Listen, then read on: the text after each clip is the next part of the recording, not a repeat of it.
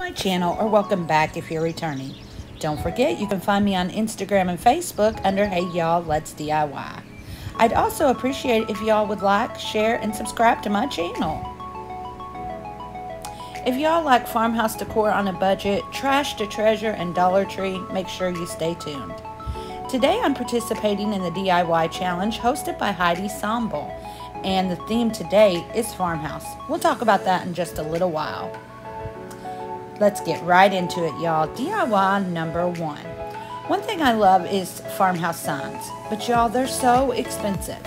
So I'm going to show you today how to make a really high-end looking farmhouse sign for about $4 to $5. The first thing I do is take 3 of these Happy Easter signs from the Dollar Tree, and I remove the hangers and all embellishments that are on the back of these signs. Now, they have these signs for every season, so if you can't find the Easter ones, that's fine. These are just the long rectangular signs from the Dollar Tree. Again, we're just removing the hanger and all embellishments on the signs.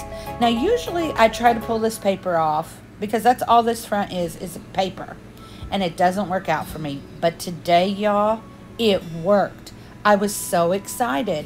I had to do a little bit of picking and pulling, but honestly, they came off in pretty much 1 to 2 pieces. So I was so excited about that. So I'm just showing you here how I did the first one. Just keep in mind, I do this for all 3 signs, and I get that paper removed on all 3 signs. It just makes it so much easier to have like a clean piece on the back. It looks like a more finished piece like this, and you don't really have to cover it up.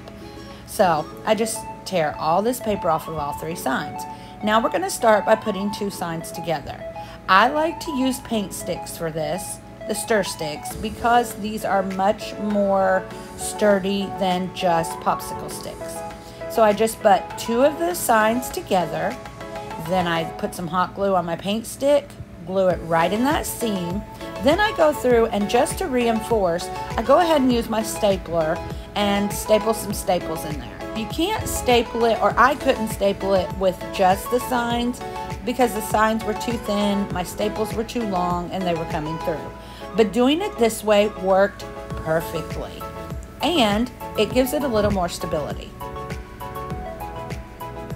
So we're going to now butt up the 3rd sign. We're not worrying about where those hangers were up there, those holes, because we're totally going to cover those up. If those bother you, you can go ahead and use some wood filler and fill those in, but they didn't bother me at all. Again, just taking our paint stir stick, adding some hot glue to the back, putting it right there where they butt up to each other. You see, I did have to cut a couple of the paint stir sticks down. And then we're just going to staple. So easy, and it really does give a high-end look once we're finished. So now we've got our 3 signs together. We're going to take our Rust-Oleum chalk paint in linen white, and we're going to give 2 good coats to this. Now, I do a full coat, 2 full coats, but they're 2 full messy coats, if that makes any kind of sense at all. I'm not worried about the strokes in it. That's why I'm using this brush, because the strokes are actually going to help me when I do the distressing on this. So again, just 2 messy full coats. Does that make any sense, y'all? And besides, I'm a messy crafter. If y'all are new to my channel, you will see that. I make a mess, but in the end, I love how these things turned out. And this is one of my favorite pieces. Now, let me go ahead and say that this is for those of you who don't know, I travel with my husband for his job. So right now, we are in a totally different state than where we live. I'm originally from Kentucky. That's where I live. And, well, I'm actually from Indiana, but I live in Kentucky. And this is for a special lady in my hometown who I think the world of, Leah, and I'm going to link her Instagram channel in the comments. Y'all make sure you go over on Instagram and check her out. She's the sweetest thing ever, and I just wanted to do something special for her and her family. So now I'm taking my little Cricut spatula, and I'm going through where these signs butt up together, because I want, this is going to be like a shiplap sign, so I want those grooves to really stand out. So I'm just going through and kind of scraping the paint out that actually got down in there, just to give the illusion of the shiplap. This is so much easier for me than just trying to paint on the shiplap, and I think it looks so high-end when you do it this way. I do go on and distress, which is what we're going to do right now.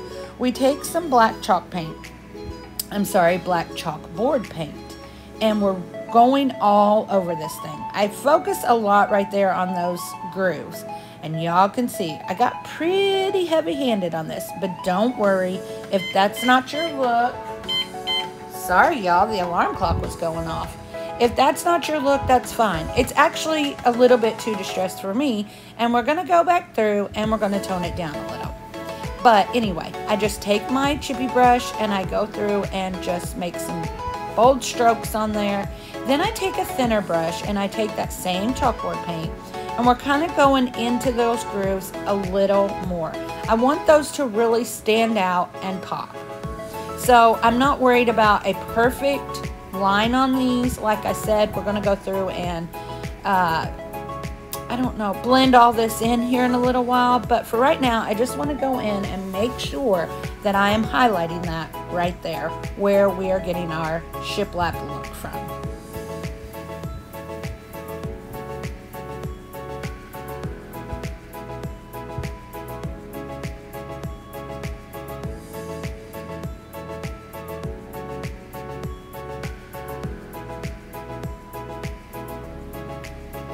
Okay, now this is where we're going to go in and we're going to take care of some of that heavy distressing.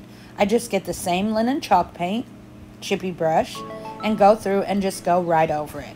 This really smooths it out, it calms it down, and it blends it all in together where it's not such a sharp contrast between the black and the white. I love how this turns out. Sometimes I do get a little heavy-handed, but I love distressed things.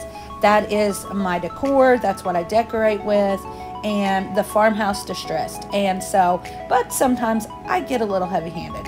I think we all do. But anyway, then I'm just going to take my finger sander and my little spatula there, and we're going in and we're smoothing all this out.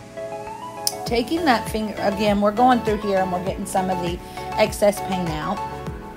But taking that finger sander, and I'm so sorry about the shaking, y'all. Looks like an earthquake's going on here. But anyway, going in with that sander really helps to give it more of a cohesive look. It's kind of like blending in your makeup. You got to get in there and blend it all in. You don't want just the stark black, the stark white. You want it all to blend in together. So that's what I'm doing here, and I'm just wiping off the excess dust as I go. So as I do this, I'll tell you all a little bit about myself for those of you that are new to my channel.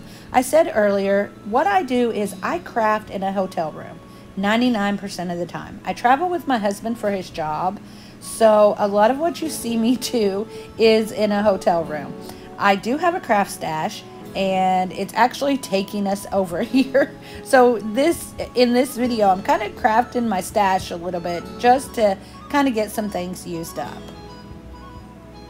Okay, y'all, now I've went to Home Depot and I got some square dowel rods. I wish I could tell you the size, but I honestly cannot remember. And I'm taking my stain there and I'm going to paint all 4 of these. I've got 2 longer pieces for the sides and 2 shorter pieces for the top and bottom. I just measured them out and cut them with my little handsaw. But I'm painting my stain on and then I'm wiping it right back off with a paper towel. I'm not going to show you me doing all 4 of these because it's the exact same process on all 4 that I'm doing right now.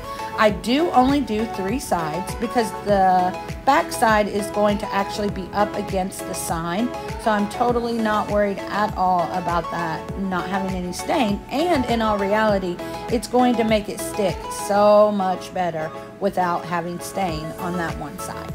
So we're just painting on and rubbing off, and again we're doing this on all 4 pieces of this, what I'm calling the trim or the frame.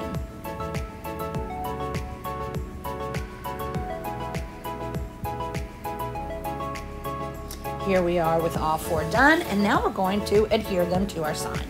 Now this gets to be a little bit of a funky angle, y'all, and I apologize for that, but this is a huge project.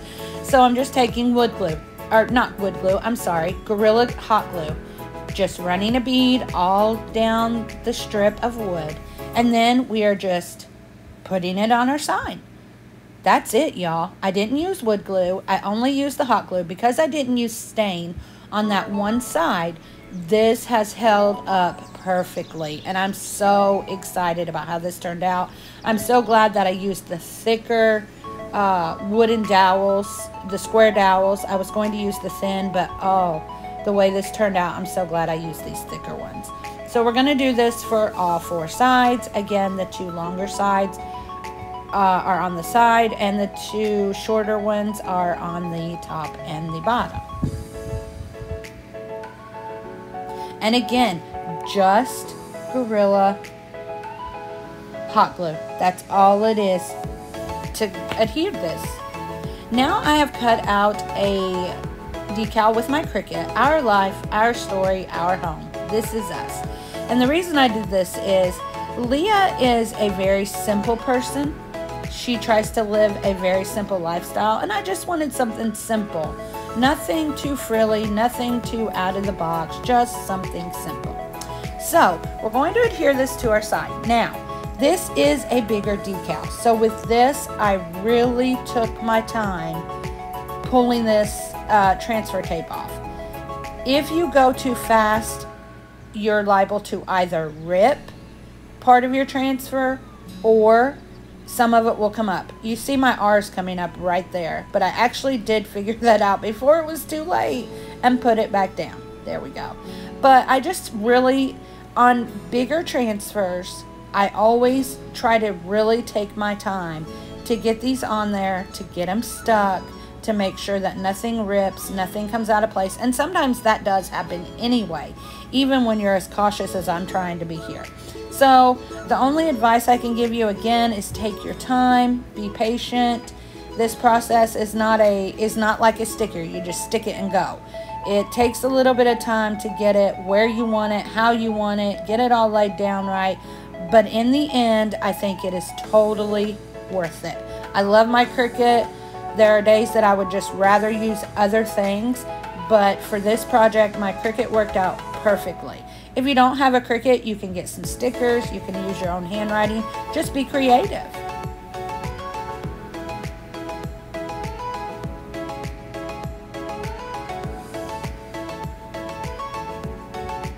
Now, I don't show this on video, but after I'm finished with this, I do go through with a layer of Mod Podge and cover this entire sign. I want to make sure that this decal is going to stay, and it is going to be something that Leah can have for a very long time to come. So simple, y'all. And this, to me, is a high-end sign for a little bit of money.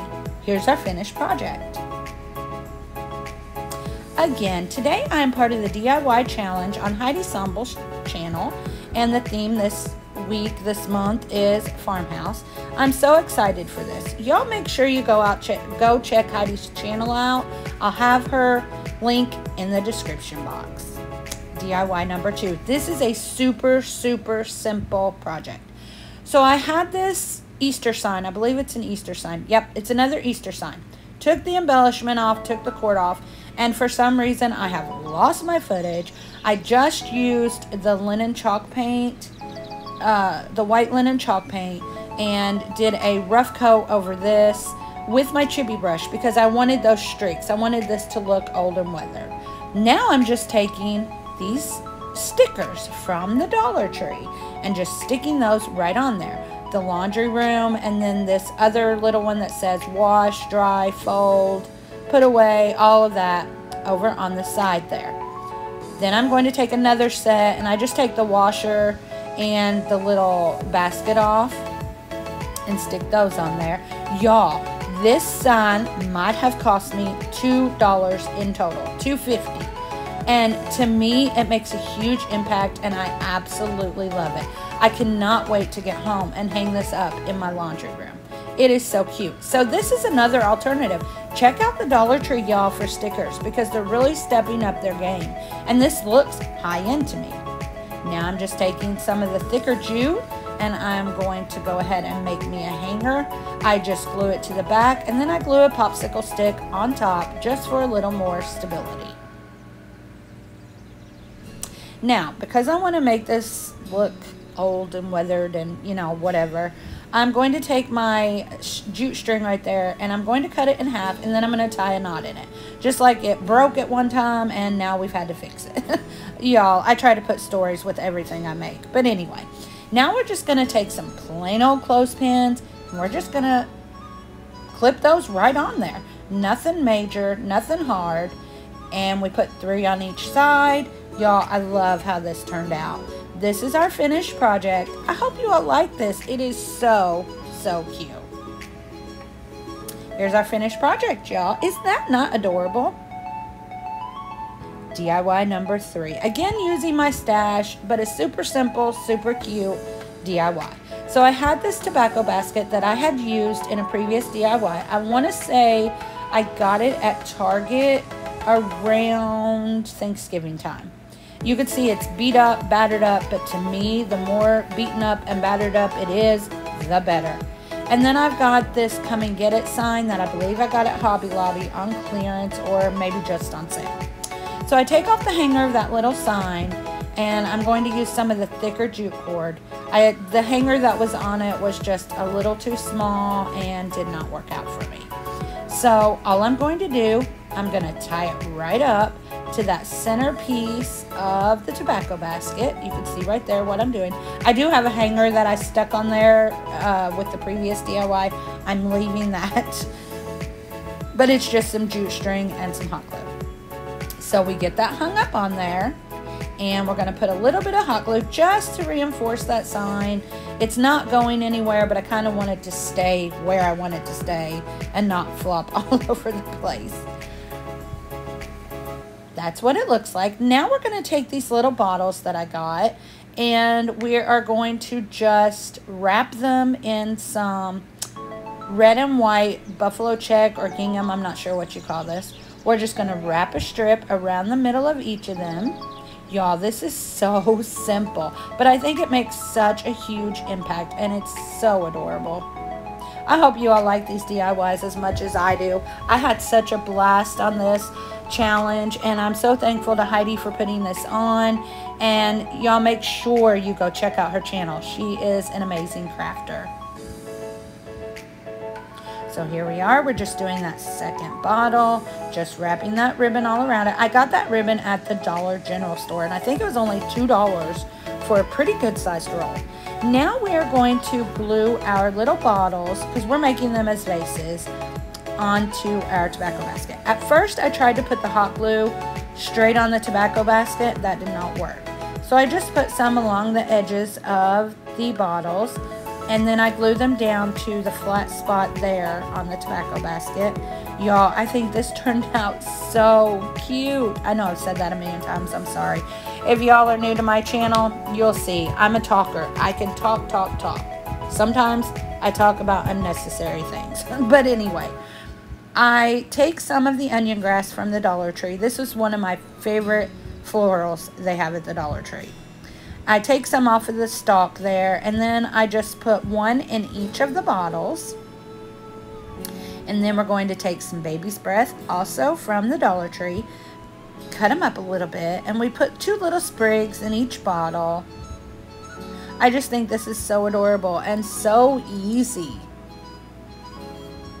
You wouldn't even have to use a tobacco basket if you didn't have it. You could use almost anything to make this.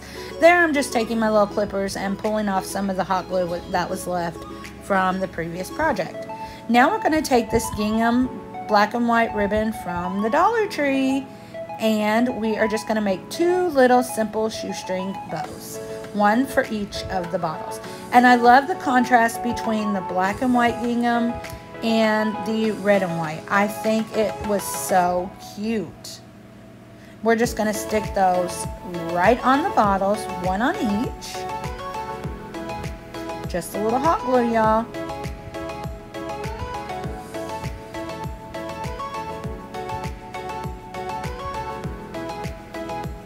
And that's it. This project is finished. Y'all, again, I hope you enjoy these projects.